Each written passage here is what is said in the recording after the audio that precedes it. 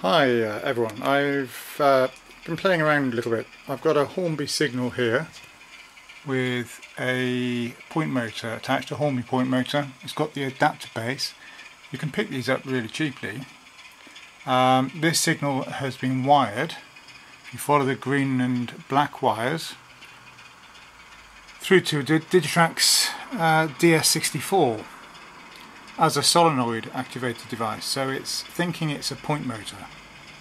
And I have DCC Concepts point control for this point. And over here I have my Digitrax Zephyr controller, DCS50. Over here I have a computer with, running on it, Railroad Automation, RR Automation by Kelly, if I've pronounced that correctly. My apologies if not. And what I'm doing is running a route. So I have a loco on the line at the moment, and it's very simple. I've got some scripts set up, but if I set the route, basically the signal, you heard a click then, is set to go, and the loco, which at the moment is over there somewhere, starts off. And it runs around. I've got no block detection in place yet. I'm hoping to do that soon. The throttle is on the screen here. This is a software throttle.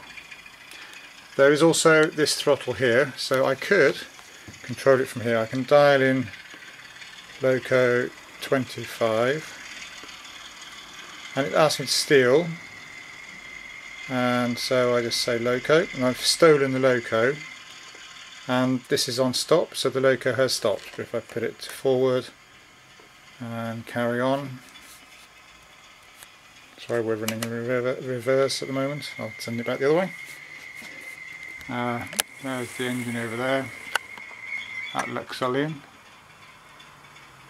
Sorry, the focus is a bit tricky in the dark.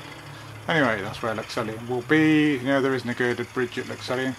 It's going to run round, and I will. Now, the signal is go,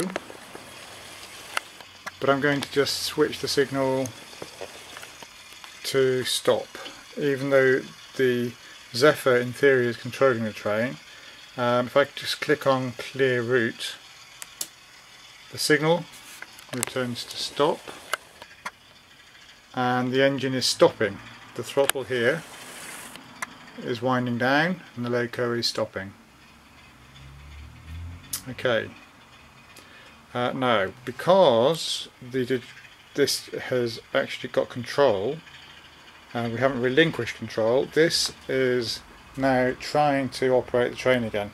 It's taking control again. So you get a momentary control by the software, which is then taken back over by the controller. So I've got to look at how to manage this a bit better. But if you want to relinquish control, you do loco 25 and then exit, and that clears the loco from the slot. There's slots which are used to manage this. Now at the moment I'm going to click clear route, and the signal is at danger and the loco is approaching, and the throttle has been returned to 0. I haven't got block set up, so it's not stopped quite in the right place there. I'll just demonstrate. I'm just stealing the loco again. I'm just going to see the throttle on here. I'll just turn the throttle on the Digitrax controller. Immediately follows. Because it's all connected through LocoNet, I'll bring it a bit closer to the... right, just want to stop it there somewhere. Put my finger on it. Okay, now you can see there's a stop signal. I'll try to do this so you can watch the signal change and see the loco pull away. I'll get to the right angle.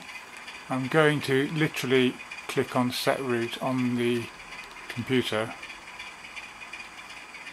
and you'll see what happens. Signal goes to clear and the loco brakes release